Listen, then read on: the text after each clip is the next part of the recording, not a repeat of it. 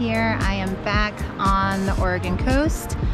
This will be my first surf session back from Costa Rica, or since Costa Rica, and I apologize in advance. This is going to be a long intro, so if you don't care what I have to say about my most recent experience in Costa Rica, then just go ahead and skip forward to the surfing.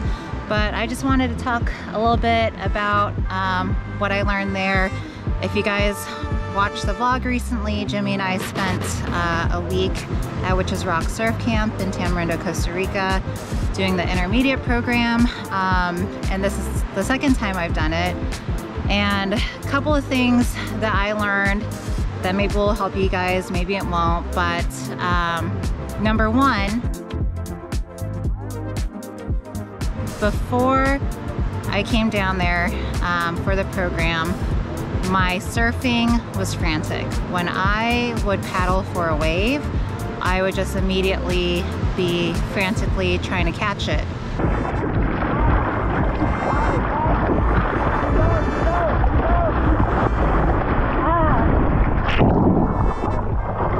And my coach, Oscar, shout out to Oscar at Witches Rock Surf Camp, he saw me the first couple of days and was like, "Melanie, why do you surf so crazy? You look crazy. You need to calm down.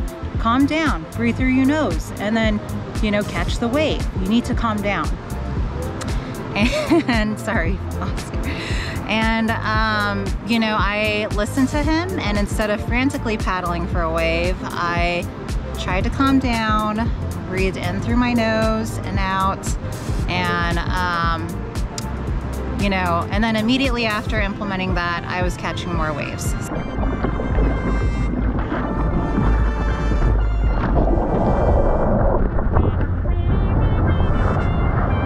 So, number one thing I learned, I need to calm down when surfing. Because paddling frantically, realizing that, you know, my paddle technique just went down if I paddled frantically like that. So that was number one. I learned to calm down. Number two,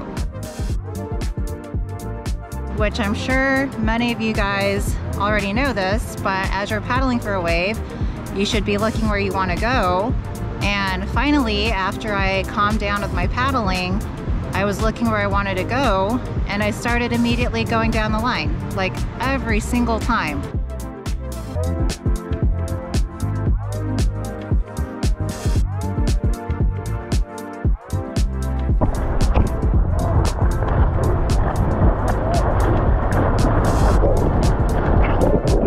So, if any of you are having that issue where you're not looking down the line as you're popping up, maybe you're like me, you're paddling frantically, just calm down, and then maybe you'll catch that wave and go down the line. So that's the second thing that I finally figured out while I was there. And then lastly, I've always had a fear of big waves. I like my small waves no more than, you know, 4 feet. But my last day there, you know, I wanted to try and get something bigger, and I've seen this quote so many times on Instagram. I have a friend, Sterling, shout out to Sterling, who always says, if you don't go, you never know. And so on my last day, I was thinking to myself, I haven't gotten any big waves. I just need to try and go for it, and then otherwise I'll never know. So my very last wave, I saw a set that was bigger than what I typically like, but it looked nice. And so right before, I was like, if I don't go, I'm never gonna know. So I went for it, and it was the biggest wave of my life. Insert clip here.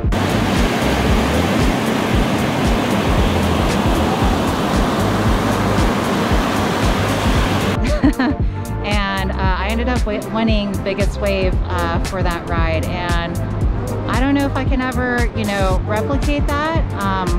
You know, I'll try, but again, it's all in the mind. It was all in the mind for me.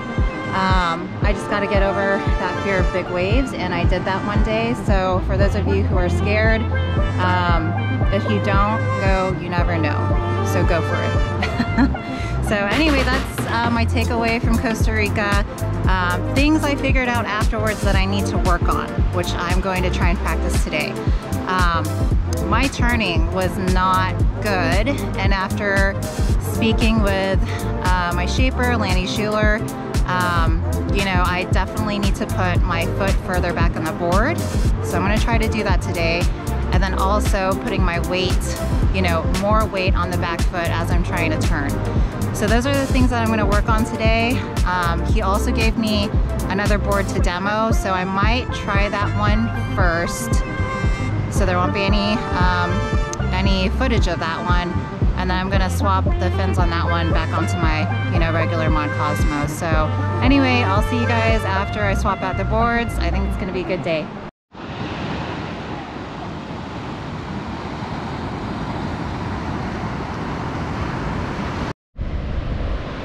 Okay, so quick update on the board that Schuler let me demo. It's basically my same purple Mod Cosmo, just about 6 inches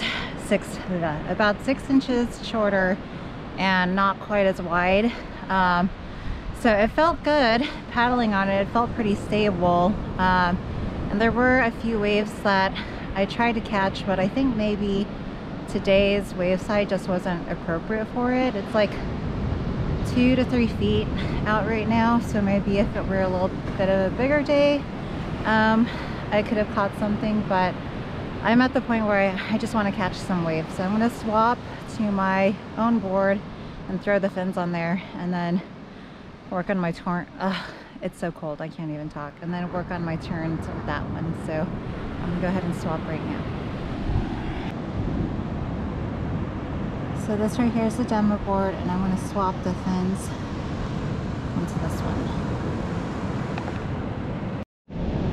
Okay, change of plans again. So I was trying to remove the fins off of the Schuler demo board, but I think that screw is stripped. So I've had to resort to getting my other fins, and I'm realizing they're much bigger than the ones that he wanted me to try. But alas, this is what we have. We're gonna make the best of it, and I'm gonna go catch some freaking waves. So see you guys out in the water.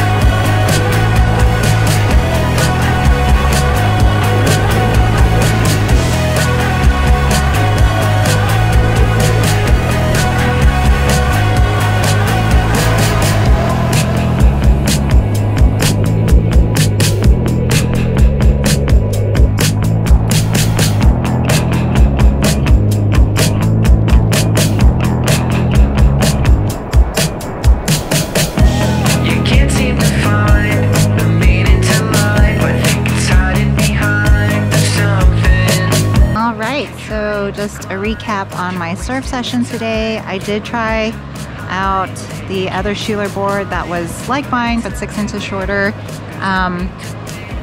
It felt good, but I don't think today was the right day for that board. I think I needed a bigger day in order to ride that board properly. And then I was trying to swap out the fins from that board to mine, and I think one of the screws were stripped. That's okay. Good thing I brought my backup set. And then was still a little rusty on my purple Mod Cosmo, and then finally just started getting in the groove. Caught a couple of waves. I did put my back foot, I think, further back and more pressure, so the turns felt better. The rides weren't great, but I do feel better about applying pressure on that back foot. So didn't catch the prettiest waves today. I didn't expect to. I never catch any really good waves after I've come back from Costa Rica, but it was a good learning experience, and I don't know when I'm gonna surf again. I really want to surf again, but the drive here was just really sketch when it's cold and then the ground starts to freeze. I just don't like it. So I don't know when the next surf vlog will be. Hopefully it won't be too long, but if I don't see you guys for a while, then I'll see you guys in the next vlog whenever that is. But overall, it was a great surf day. Can't beat anything like a sunny day in the Pacific Northwest. Take care, guys. Bye.